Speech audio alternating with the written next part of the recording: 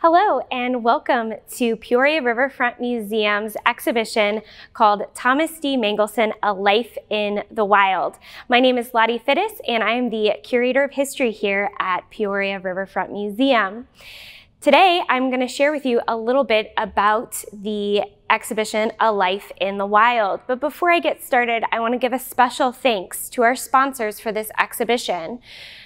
PDC, the Coulter family, and an additional support from the Corporate Visionary Society Council and the Illinois Arts Council. Thomas Mangelsen has been a wildlife photographer for nearly 50 years now, photographing all over the world on all 7 continents. His goal is to give viewers an insight into these iconic animals and encourage viewers to look at these images as a way of conservation. The first Thomas Mangelsen print that we are going to talk about today is this one right here called Catch of the Day, taken in Alaska in 1988. Because it was taken in 1988, it was done without any digital manipulation, which is actually something a lot of Mangelsen's work is known for. This is probably the most iconic work of Mangelsen, and it shows this Alaskan brown bear catching a sockeye salmon in its mouth coming as it comes up the river. There's about a 3-foot drop here, and Mangelsen was waiting days to get this incredible shot that is now iconic of his work. The image we see here is called Snake River Crossing, taken in 2010 at the Grand Teton National Park. All of Mangelsen's images are taken under natural conditions, and he often will wait hours to get the perfect image. This one here was taken in the early morning hours. Mangelsen always tries to wait in either the morning or the evening, either an hour or two after sunrise to an hour or two after sunset to get what he calls the magic hour or the golden hour. And what we see here are elk crossing this river, and you can see them sort of fade into the fog in the early morning hours. Here we have Thomas Mangelsen's piece called Shades of Sapphire, which was shot in 2002 in Tanzania. Again, this is another image that has a very painterly quality to it. It's evoking almost that fine art image. And Thomas Mangelsen was good friends for many years with Bob Bateman, who is a renowned wildlife painter. And Bateman often talked to Mangelsen about how to handle negative spaces. And in this one in particular, you see the jaguar. Your eyes are immediately drawn to it, but you also begin to notice the color of the jaguar's eyes matching this color on the sausage tree.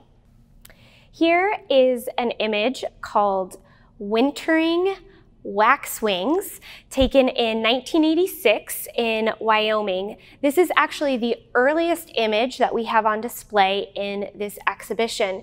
This image is actually really important because Thomas Mangelsen has been known for being a pioneer in creating color wildlife photography as a fine art form. And here we see the Bohemian waxwings in an ash tree, and you see all the different colors and textures and patterns really evoking something that you might see on an oil-on canvas. Here we have Cranes of Gray Wind, taken on the Platte River in 2011.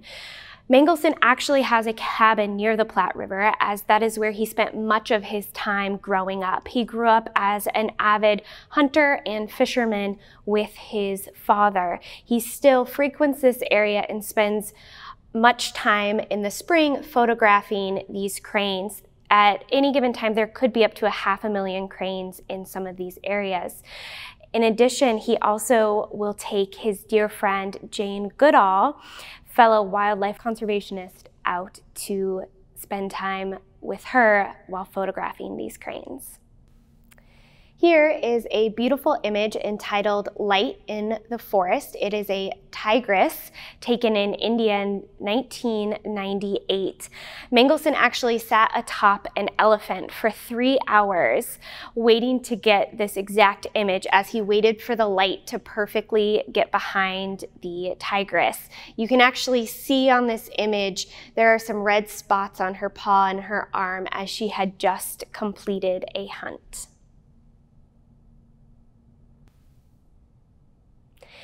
Here is Thomas Mangelsen's print called Windswept, taken in 2008 in Wyoming at the Yellowstone National Park. Bison, less than 200 years ago, there were about 35 million of them and they were hunted to near extinction. Today, there are about 4,000 in the West Plains, mostly located in the national park system. The legacy of the bison was so important that it was given the title of the National Mammal of the United States in 2016. In order to get these close-up shots, Mangelsen uses his preferred camera of a Nikon, and he uses a varying levels of lenses, anywhere from 20, 40, and 60 millimeters, so that he can get as close as possible without interrupting the wildlife. Here is another beautiful image by Thomas Mangelsen. This one is entitled Druid's Frosty Morning Passage, and the name Druids actually comes from this pack of wolves that we see running in a line across here. The Druids Peak Pack were actually the first wolves reintroduced to Yellowstone National Park. This image was taken in 2008 on a very, very chilly early morning where it was -25 degrees. This beautiful image taken of the Serengeti National Park in Tanzania in 2002 depicts these giraffes awaiting the rainstorm that is coming, given that it is the dry period. You can see the lake in the distance, and Mangelsen waited several hours for these cloud lines to form so that he could get this image. Here's my favorite image in the whole exhibition. It's entitled A Change of Seasons, and it was taken in Denali National Park in 1998.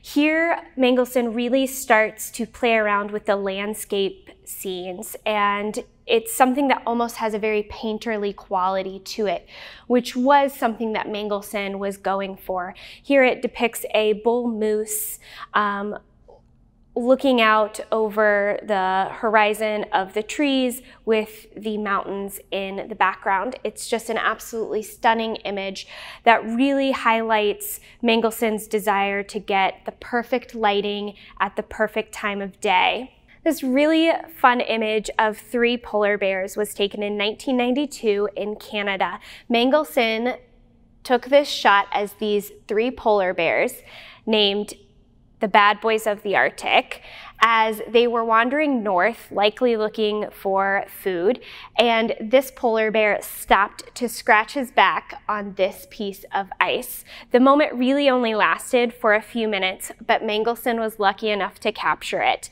The polar bears then continued on their journey north.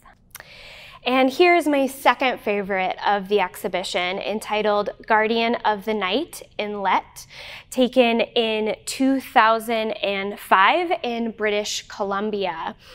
Mangelsen often, when he titles his pieces, they usually have a little bit of a deeper meaning to them. He suggests in this one it is more of a poetic title than some of the others titles he's given to his pieces. And in order to shoot this bear in British Columbia, he spent 42 days. This was just coming out of the hibernation period, and he would go every day waiting to see if a bear would emerge from its den. Finally, this bear did, and he knew the shot that he wanted to get was the bear on these moss-covered rocks. So he waited an additional 6 days after the bear came out of its den to finally get this shot. Thank you so much for watching this short tour of Thomas D. Mangelsen, A Life in the Wild.